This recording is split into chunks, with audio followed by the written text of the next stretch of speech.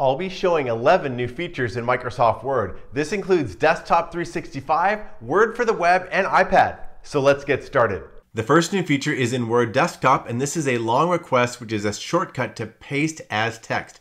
I'm going to scroll down here in a Word document for a new place to paste. Now I'm going to go to a website and get some text. I'm here on a Wikipedia website, and I'm going to select a bunch of text. It's got different formatting and hyperlinks, etc.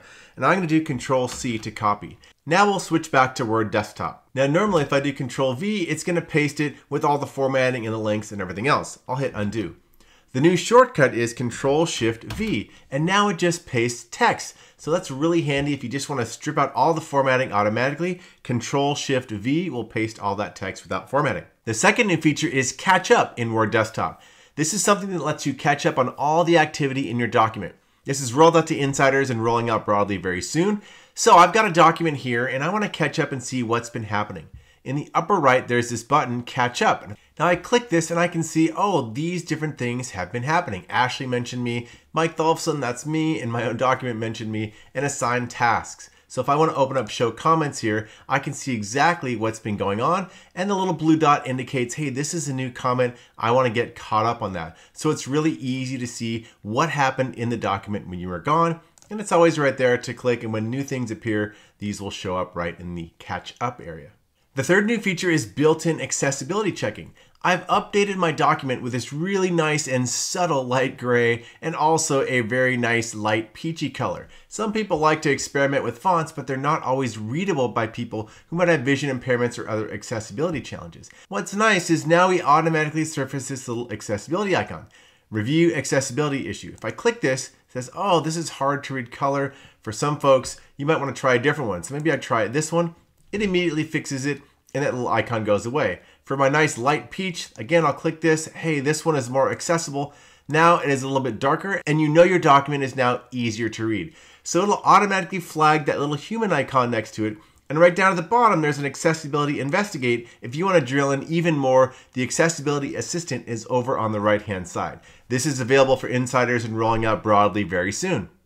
The fourth new feature is in Word for the web, and it is support for loop components, which are real-time collaborative components that can be in places like Word, Teams, Outlook, soon to be OneNote, and other places. I'll go to the insert menu here, and there's this loop component options. Now I'm going to go and insert a task list right here. So let's go task list. It immediately starts to add this loop component task list. And what's nice is this is a real-time shared component that can be sent and embedded in many other places. It can also show up in the Loop app itself. So let's give it a title. I can start adding task names and assign, give it a due date, and we'll quickly fill out a couple other things. Now what's nice is, as I'm in here, I can see other people are starting to add tasks collaboratively, Mike and Ashley. Now it looks like there are some other people typing in my task list. Oh, there's Ashley, she's adding things. I can collaboratively add all my task list up, and this is in this loop component. Now I can share and copy this and put it elsewhere. So I'll say copy component. I can go into Outlook and embed this as well. Here I am in Outlook, and I'll just paste, and there is that same loop component. It's real-time embedded in this email, and you can see people are still updating it in real time because it's collaborative. Back in Word, if I want to open up the actual Loop page in the browser, I click here, and here is that same task list inside of Loop in a page. So what's nice is anywhere I'm at, I can collaboratively use these Loop components. The fifth new feature are a set of paragraph options in Word for the web. So I have a document right here, and I have a paragraph that splits across the page. I'm going to just right-click in this paragraph area and choose Paragraph Options. It's also available in the ribbon up there. So Paragraph Options, and in this case, I'm going to say Keep Lines Together. I want to keep these lines together. When I select this, everything moves down so it's not split across the page. We'll undo. Other options include Paragraph Options. I'm going to say Keep with Next, so it's going to keep it with the next page, sort of similar to what you just had.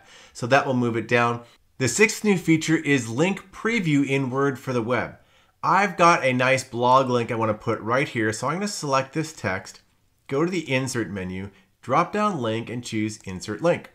I'm going to paste the address to my link and hit Insert. Now this is a link. Now normally I would click this and it would immediately navigate me away to the doc before I could even see what it was. Now if I just click on the link and I hover, it'll show me a nice little card here. Oh, this is a blog about meeting your AI assistant. And now if I want to launch out, I just click here and it loads up the full site just like that. The seventh new feature is the ability to separate pages and compact them a bit, especially when you're looking at Word for the web.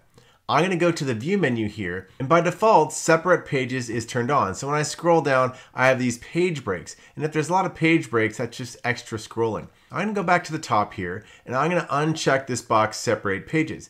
Now it compresses it and just removes all that extra space, so it makes it more compact and less scrolling for me when I'm reading this document on the web. To turn it back on, just click Separate Pages and everything goes back into place just as it was. And this will remember your choice over sessions. So if you always have it off, next time you come back, it'll always be there. The eighth new feature is Format Painter in Word for iPad. So I've got a document here. I'll select this text, and in the upper left, there's a little paintbrush. Tap that, it says Format Copied. Now I'm going to scroll down and select some other text right here, the sign here. And the little pop-up menu, I'll choose Paste Format. There we go. Super easy. The ninth new feature is dark mode in Word for iPad. So I'm going to go to settings and we're going to turn on dark mode, hit display and brightness and then dark. But now I'm going to make my page in Word dark. Go back to Word and now go to the View menu, tap there, and there's a switch background right there. Tap it. Now everything is in dark mode on your page in Word. And you can untap that and turn it back and you'll have your light page back again. The 10th new feature is page borders in Word iPad. So on the layout menu, tap page borders and you have some options. We'll choose the dark one. Here's a medium option I'll tap, a lighter one. You can have just the sidebars or you can just have the top bars. Or you just say remove border and it goes away. The 11th new feature is auto cropping of pictures. So I'm going to tap a picture of Bill Lumbergh here and I'll choose crop. And there's a new option, auto crop, and it's going to choose what's the best crop for me. In this case, I tap it. Oh, it makes a little close-up square of Bill. He's looking really good. If I like that, I just tap away, and I've got my picture auto cropped. If you want to keep up with all the latest Microsoft updates and tips and tricks, subscribe to my channel, and then just ring the bell so you get all the latest videos that I post.